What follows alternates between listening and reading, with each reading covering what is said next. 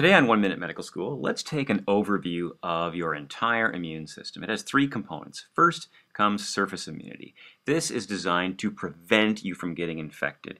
It has physical, chemical, and biological aspects lining your skin, gastrointestinal, genitourinary, and respiratory tract. Second comes innate immunity, the largest component of your immune system. Its goal is a generalized response versus pathogens. It has humoral components, meaning substances in fluid. Eicosanoids and cytokines are involved in regulating inflammation. Complement is a system of proteins that coat, bind, and attack pathogens. It has cellular components including phagocytes, which eat bacteria and viruses, mast cells, which moderate inflammation and allergy, natural killer cells, which attack tumors.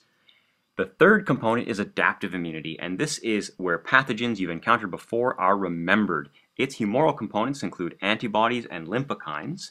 Its cellular components include killer and helper T cells and B cells. Memory B cells keep the record of what you've been exposed to.